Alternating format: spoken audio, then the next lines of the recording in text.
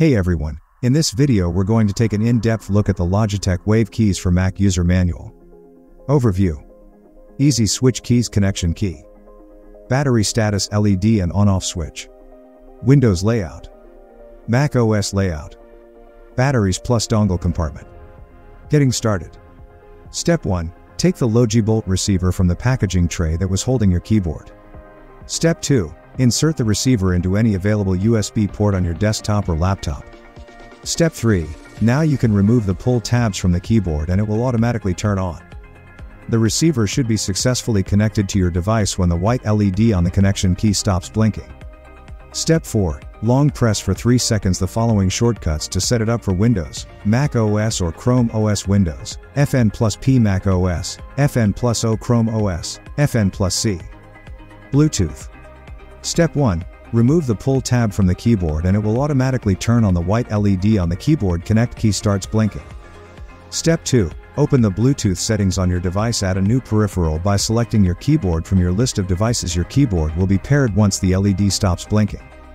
Step 3. Your computer will require you to input a random set of numbers. Please type them all and press the Enter key on your keyboard. Your keyboard is now ready to use. Dongle Compartment. Step 1. Remove the battery door from the bottom side of your keyboard. Step 2. The dongle compartment is located next to the batteries. Step 3. Place your Logi Bolt receiver in the compartment and slide it to the bottom side of the compartment to secure it tight. Keyboard functions.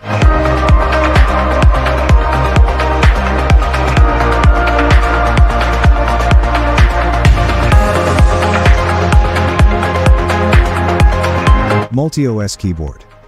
If you are a Windows user, the special characters and keys will be on the top side of the keys. If you are a Mac OS user, the special characters will be on the bottom side of the keys. If you are a Chrome user, you will find one dedicated Chrome function, the launcher key, on top of the start key. Make sure you have selected the Chrome OS layout when you connect your keyboard. Battery status notification. When the battery level is between 6% to 100%, the LED color will stay green. When the battery level is below 6%, the LED will turn red. You can continue using your device for up to 1 month when the battery is low. Troubleshootings. Dead keys? Check batteries, clean the keyboard, or restart your Mac. Wireless woes? Repair, move the receiver closer, or check Bluetooth settings. Funky functions? Use the FN key for Mac functions, or customize with Logitech Options Plus. Limited features? Basic typing might work without software on non-Windows systems. Physical pain? Inspect for damage to the keyboard, cable, or receiver. Restart magic? A reboot can sometimes fix software glitches. Still stuck? Contact Logitech support for further assistance. Warnings. Liquid danger, spills equals fried keyboard. Keep drinks at bay. Battery blues, use good batteries, dispose of them properly. Drop zone. Don't be clumsy, rough handling hurts the keys and insides. Sunburn risk, direct sun can affect the keyboard's looks or performance over time. Temperature trouble, avoid hot or cold extremes, bad for the battery and components.